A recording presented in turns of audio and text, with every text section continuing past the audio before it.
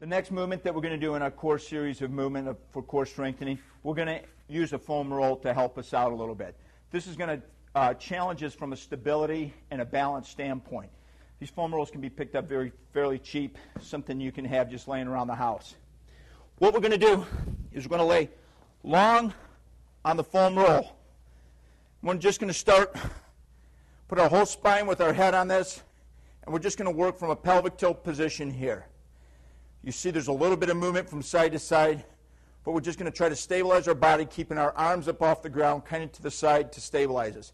Fairly simple movement to start off with, but just getting a feel for this unbalanced position underneath the spine to develop more intrinsic stabilizers. Stabilizing, trying to keep us, when I say stabilize, I mean we're trying to keep ourselves in more of a neutral position. So we're just going to work 10 to 15, maybe as many as 25, just flattening out the low back. Remember, belly button to spine position with this.